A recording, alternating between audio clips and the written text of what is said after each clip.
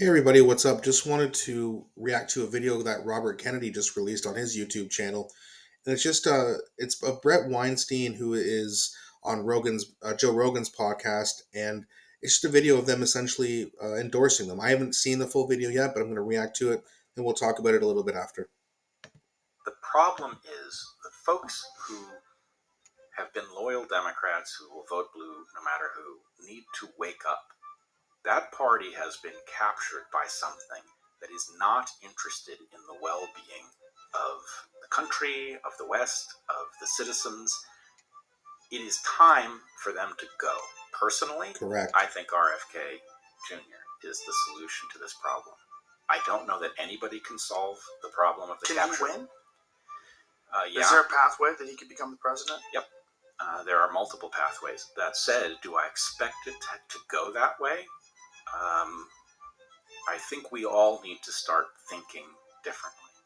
I think we need to recognize that the capture of our system is such a profound threat to the well-being of the country, to the future of our kids and grandkids, that whatever needs to happen for us to come together and usher those people out in favor of something that is at least just not part of that plan has to happen, right? So as far as I'm concerned, the best shot we've got is Bobby Kennedy. Bobby Kennedy is highly intelligent. I think he is deeply patriotic. And I know from interacting with him and watching what he said that he's also courageous.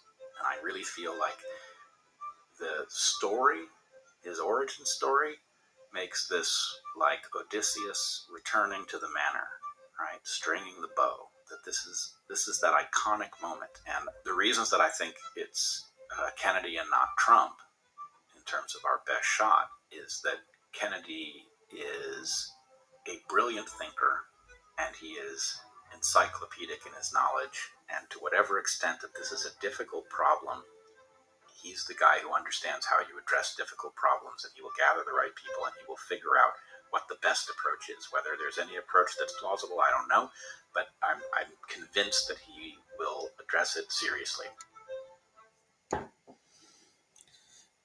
Yeah, I mean that was very, very well said. The first thing I want to say is, I mean, Bret Weinstein. I mean, he said it perfectly. You can't even put it in any better words than that. And the part I want to talk about there the most is when he said, it's Robert Kennedy, not Trump. That's the part that people really need to understand, especially from the side of the right and the left, who think that Robert Kennedy and Trump are somehow the same thing, which is ridiculous. And the reason that Robert Kennedy is the guy and not Trump is simply for the fact that Trump was in there for 4 years. Yes, there were some good things. The economy, the peace deal with North Korea, the First Step Act program. Those things were good. Not starting any new wars. Perfect. He did not drain the swamp. He did not end the wars. And obviously he's got some shady dealings in the past. I'm not talking about like the current trials. I'm talking about things like Trump University. Right? And Trump was in there for 4 years, did not do what he said he was going to do. So if you're a MAGA supporter, and I completely understand where you're coming from, I agree with what you're saying about what's happening to the country.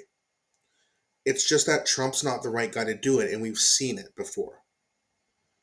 You got to give Kennedy a chance. And I understand this whole, well, I don't want to vote for him because that might be a vote for Biden.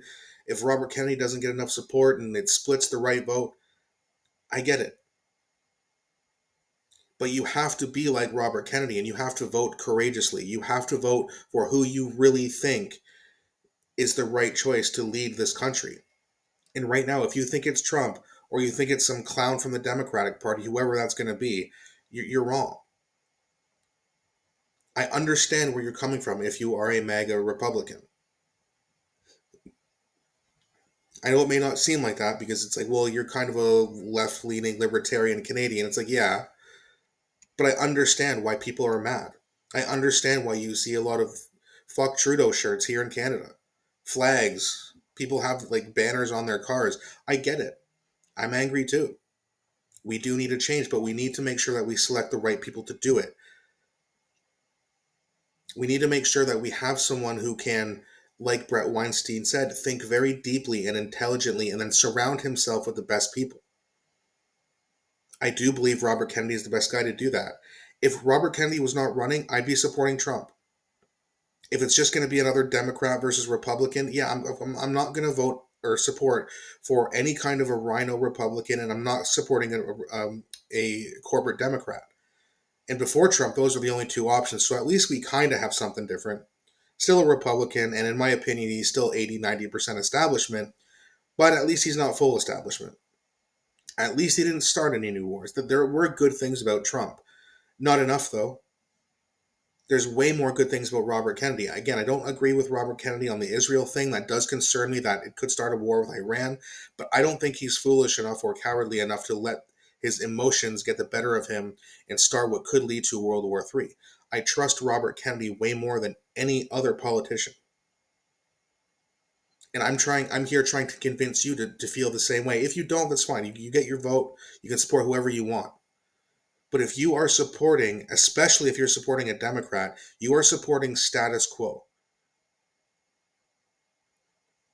And what really, really pisses me off about that is a lot of people who will vote that way tell people that if you don't vote, you can't complain. But they vote, they get what they want, and then they complain.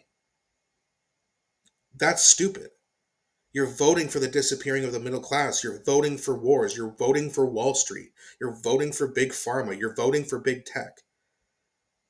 And then you're going to complain when there's tyranny? What? Yeah, well, you voted for it. You got what you wanted. This is why we need to not let everyone vote. And again, I'm not saying it should be based off of gender or race or religion or anything like that. But you should have to understand politics at least a little bit. Even if you don't agree with their politics, you can't, if you're so dumb where you're going to vote for someone like Trudeau and then complain about what's happening under Trudeau, how in the world are you intelligent enough to get a vote? You're not. You don't know enough yet. That doesn't mean you're always going to be like that. You can learn, but you should have to learn something, at least a few things about politics and a few things about policies and what happens and how they work before you are allowed to cast a vote. I don't know what those, there's all kinds of different requirements. Should you have to serve in some sort of government office or in the military? Should there be some sort of a test? There's different ways you can do it, but we need to start focusing on that as well. More intelligent voters means more intelligent politicians, and the corrupt ones won't get away with it as long because we're going to vote their asses out. But as long as you have stupid people voting, we're going to keep getting corporate Democrat, rhino Republican, no independents. I hate what's going on, but I'm going to vote for it. It just drives me nuts. I'm sure a lot of you guys feel the same. I know some of you are going to disagree with Trump. I read my comments. I know a lot of you are Trump supporters. I understand that. Again, he's my second choice by default.